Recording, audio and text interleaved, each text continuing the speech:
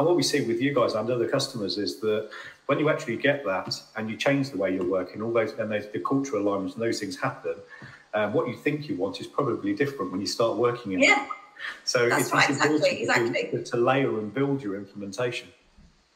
That's right, and I think that is very true. You think you know what you want, but until you get it and start working with it, and developing the ways of working, you don't know truly what you want at the very end. And also, the market's evolving. You've got the core data record, all things like that are coming on board. And I think that one of the key things for us when we chose the vendor, you as the vendor, was that we had that flexibility to make those changes without it being a huge exercise in regression testing, and because everything is so interlinked, and I think that's what was important to us, because we know that the market is forever evolving, and we needed a partner that could cope with that, and we knew that the way we work would evolve as we bring on new firms, as our people sort of adapt to the new ways of working. They'll as you say, figure out new things that they want to do, and it was important for us to be able to respond to that